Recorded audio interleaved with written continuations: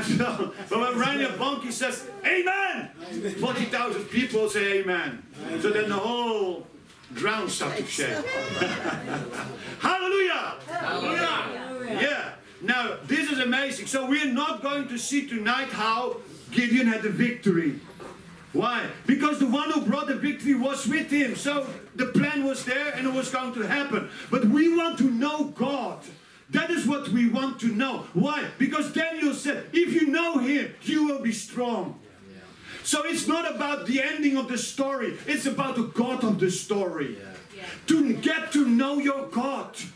If you want to be victorious over your drugs, over your anger, over your rage, over your hate, over your disappointments, get to know God. Because there's so many stories in the Old and the New. It doesn't matter what story. Your story is in the Bible. You will find it somewhere.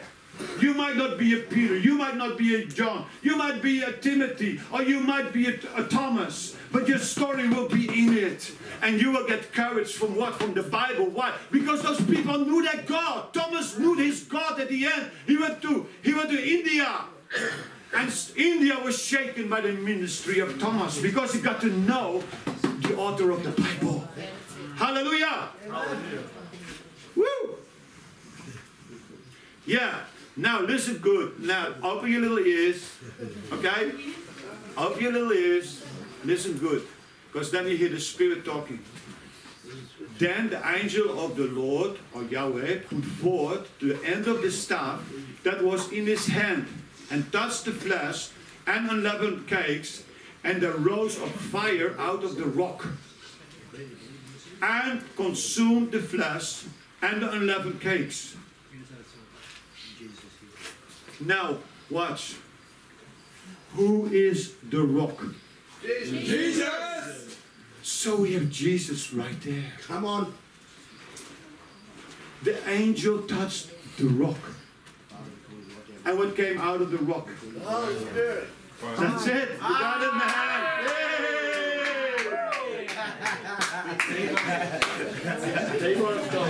That's it. The Holy Spirit came out of the rock. And that is, we are to build upon the rock, and the Holy Spirit needs to come out of us. Amen. Amen. Fire needs to come out of us. Can you imagine if a preacher comes in here and he has a stick and he touches the rock and the rock gets on fire? Yeah, that's what happened. And he sacrificed, the flesh was on the rock. That shows that our Lord was going to die for us.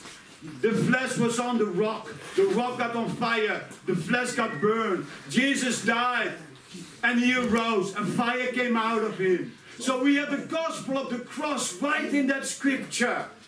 So we see that the victory for Gideon was in the cross.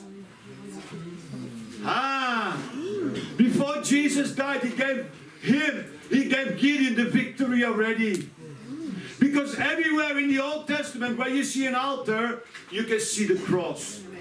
The cross is through the whole Old Testament. The gospel is concealed, but it's there. Everywhere there's an altar in the Old Covenant, the cross is there. And here we see the fire come out of it. And see, the last day believers, the last day ecclesia, the assembly have to be on fire. Amen. Have to be on fire. Hallelujah. Alex, are you sleeping? Alex, I'm not hearing you tonight. Hallelujah. Amen. Now, so now we're going to go deeper. So we have here the cross. And the Lord said, I will give you rest.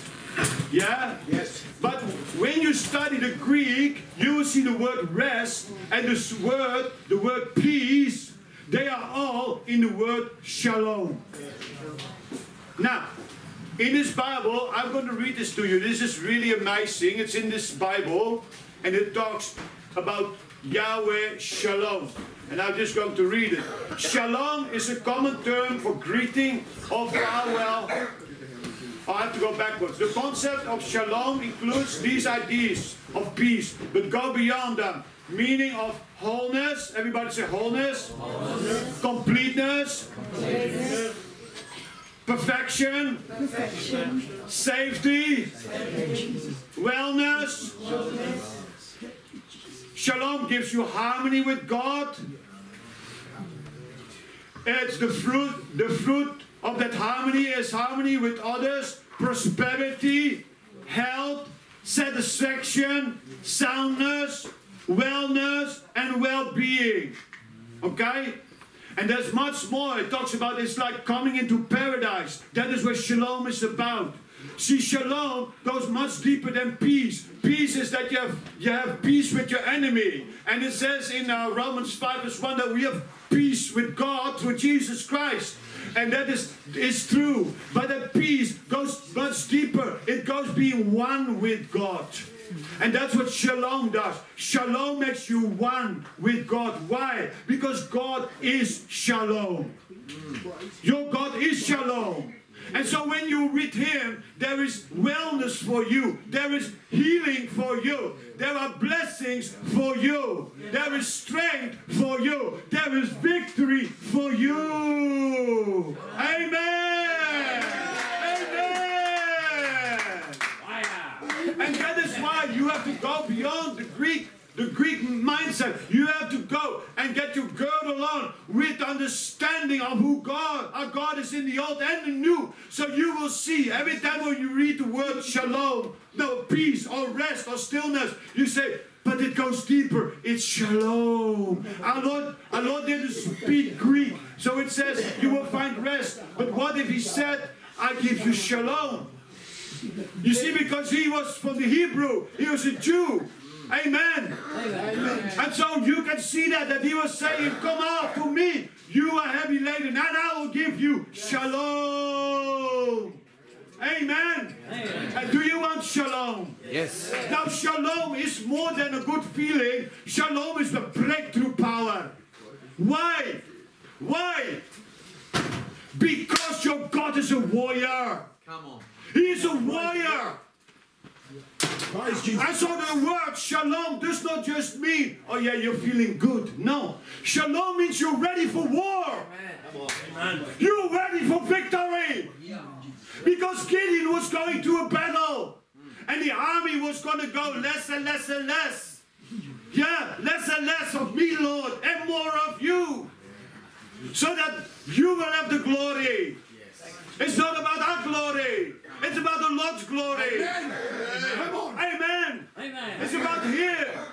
Less of me, more of you. Amen. And so the Lord took Gideon to that place of less of your army and more of the angels. Hallelujah. Yes. Every time less people came to the battlefield, more angels were released to bring the battle in the arena of the Lord. Because the Bible says that the battle belongs to the Lord. And so too many of you are worrying. Too many of you are feeling so down and desperate. But God wants you to understand the Bible in a new way, to get rooted in these names of your God. See, because everywhere in that name Jesus is. Jesus. He is the Prince of Peace. Come on. You see that? Jahweh Shalom. He is your Shalom. Shalom. Because He is the King of Peace. Amen. But He had to go, like our brother said, to Hades to get the keys. Amen. He went as a warrior to the cross. Many think, oh, He was weak. He went weak to the cross. No! It says with joy He went to the cross. Why? He knew He was going to get the keys. He knew He was going to take you from hell. Because you were condemned to hell. We were condemned to hell. But Jesus took the price. He went to the torture and the punishment. What?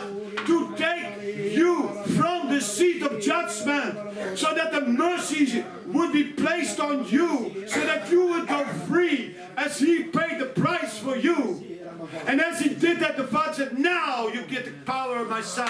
And I give you resurrection life. And He went and you got the keys. Hallelujah!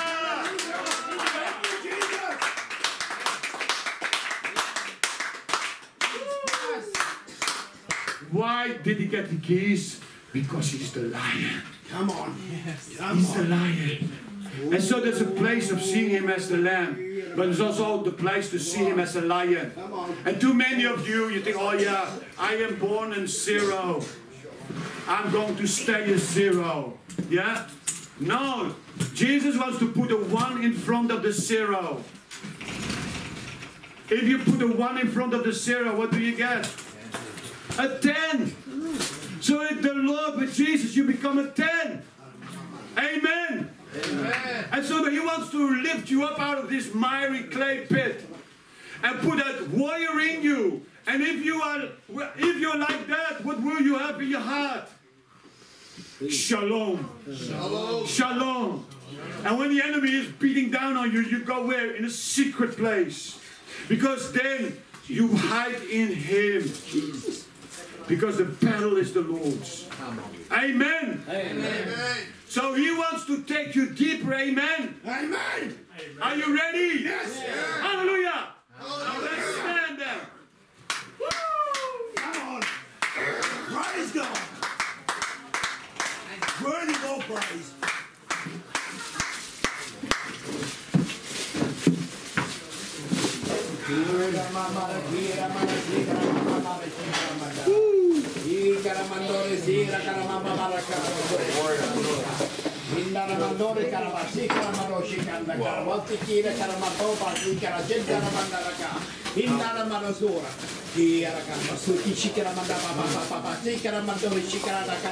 But the Lord is saying He wants to give people boldness tonight. Amen. Come on. Some of you are feeling very down, very discouraged. And the Lord wants to come with that golden oil, what He showed also to Brennan. Because we are not just praying for anointing, we are praying for glory. Come on. Holy glory. And glory is gold. And that's why Brennan saw the vision of golden oil. The Father wants to take you in the glory realm. Because then you meet His heart, the heart of Shalom. Come on. Amen. Amen. Hallelujah. Anyone who wants to have tonight, you want to come out of the spirit of defeat into the spirit of boldness. If that's you, just put up your hand tonight. Yeah, just put up your hand. And if you want boldness and you had some and you want more, just put up your hand too. Yeah, start to come to the front already. Come, let's go, let's go, let's go. Let's go.